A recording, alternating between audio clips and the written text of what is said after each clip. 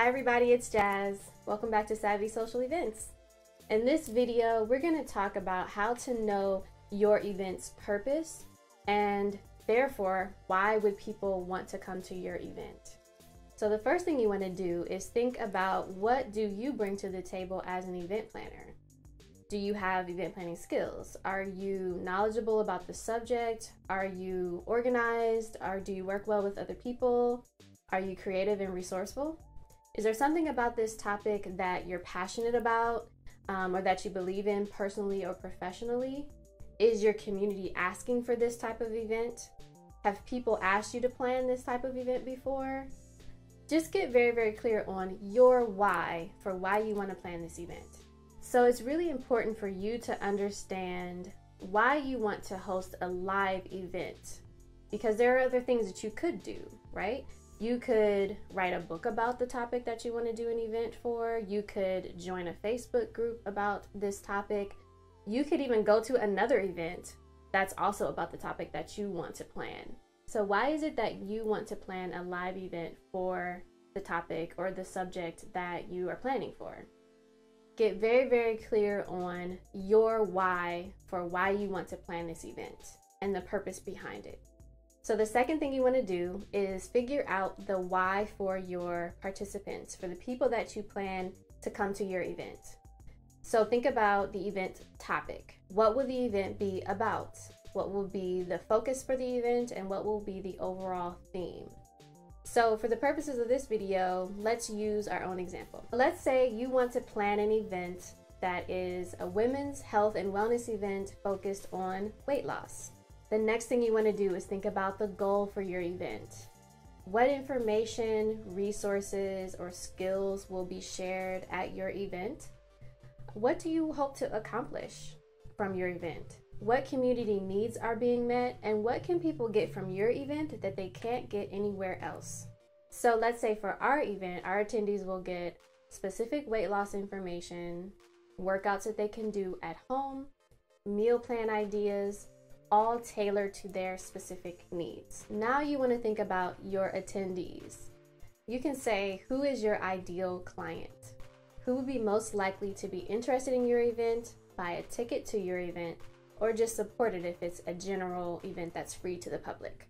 So using our example, it could be women who want to lose weight. You could get even more specific and say it's women between the ages of 16 and 60. Maybe women who have gone to other wellness events. Maybe women who are vegan or vegetarian, women who have gym memberships. It could also be women who have also taken other steps towards healthier lifestyles. Maybe they are meditators. Maybe they do yoga. And maybe they've even taken the journey towards natural hair. The point is, you want to get very, very specific on who your audience is so that you know who you want to reach out to when you do start promoting your event. And so the final thing you want to do is determine your event outcome. What will your guests know? What will they believe? What will they feel? How will their lives be improved after attending your event? What will people do at your event? Will they network? Will they learn? Will they laugh? Will they be entertained? Will they be inspired? What is the impact that your event is going to have on your community and for those that have attended your event?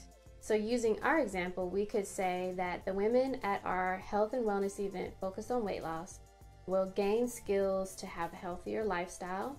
They'll gain specific tailored information on how they can lose weight.